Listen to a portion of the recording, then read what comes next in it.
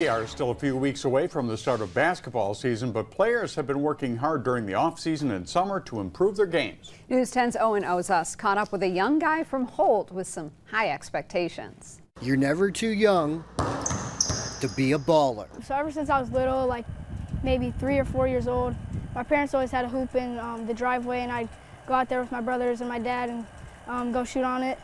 And also my older brother played on a basketball team before I started playing, and it just really inspired me to start playing basketball. Holt native Caleb Dance is only 12 years old, and he already has quite the skills. Every morning in my driveway, I always go outside and put up a bunch of shots. Usually I start off with just kind of close to the basket, move my way out and do some ball handling and stuff. His father, Tom Dance, played football at Michigan State from 2004 to 2008 and believes his son was just simply born a baller. The work ethic that he's willing to put into the game. I've been around a lot of great athletes. He learns in practice. His coach pushes them. It's tough love. I love it because that's what he wants from his coach, kind of like the Izzo approach. And I can just tell that he loves the game because he wants to be out there. Dance just started 7th grade, and he already has his sights set pretty high. Goal is the NBA. That'd be really cool, like exciting. I mean, if I did get to play, it'd be really cool just to see, like, just how it'd be going to play and seeing other kids coming to watch me.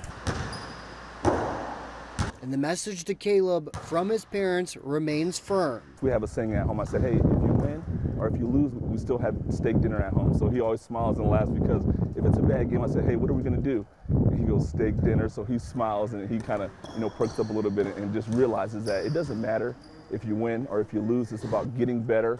And I think there's lessons in the losses. With hard work and dedication, you might see Caleb playing in the big dance one day. I can just tell that he loves the game because he wants to be out there. And people see them and they're like, are you pushing him too hard? And I'm saying, honestly, I don't push him at all. It's what he wants to do. And he wants to be around people who are passionate about working hard. In Holt, Owen Ozas, News 10 Sports.